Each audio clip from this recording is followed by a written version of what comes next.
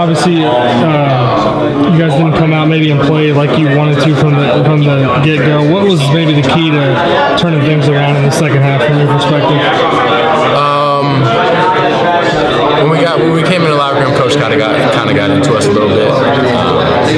He challenged us. He challenged us to play harder, us to rebound the ball against a smaller opponent, us play harder on defense. And I think in the second half, we really turned things around. We really got going back to playing how we used to play. One of the things that when you read about the NIT is the teams that advance are the teams that want to be here, because it's obviously not the same as playing in the NCAA tournament. The mentality of the team coming into this, did you feel like you guys were excited to play in this? We were definitely disappointed not to be in the NCAA tournament, but I think right now we're just looking at it as another way for us to just be together for a little bit longer. You never know how many more games we have, especially with elimination games, and just being together. It's probably be the last couple weeks or however long it is that we're all going to be together. We're just kind of just enjoying that. Your season, you had some obviously really great games, high points and low points. What's been the key maybe for you mentally, just to kind of keep progressing and kind of not falling into a rut when maybe things have gone badly? Just take it one game at a time. You can't control what you can control. You can't really get stuck. If you have a bad game, you got to move on. Short-term memory loss.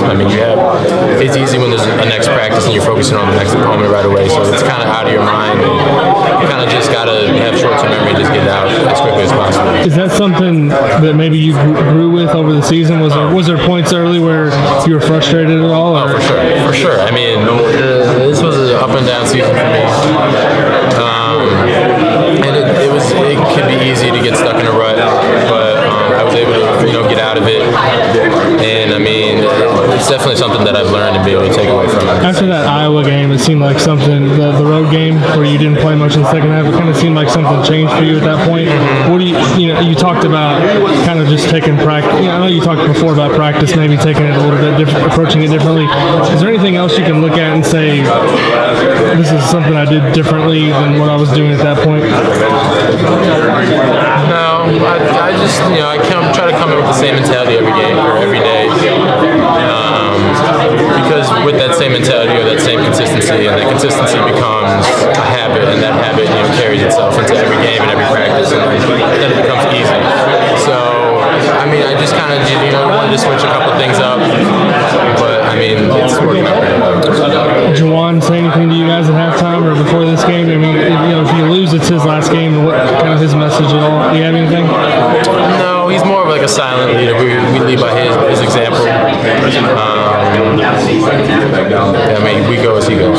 Fantasy this year, I feel like, is over the course of the year really gotten better. Yeah. Kind of been a key to you guys in the last month of the season here. I think you've won 5 of 6.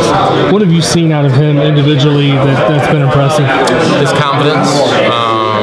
He's not afraid to take and make big shots. I've seen his confidence grow. Early in the season, he was kind of looking over the sidelines, trying to have coach call the plays, but now he's kind of getting more confident. He's making decisions out there, and it's paying off.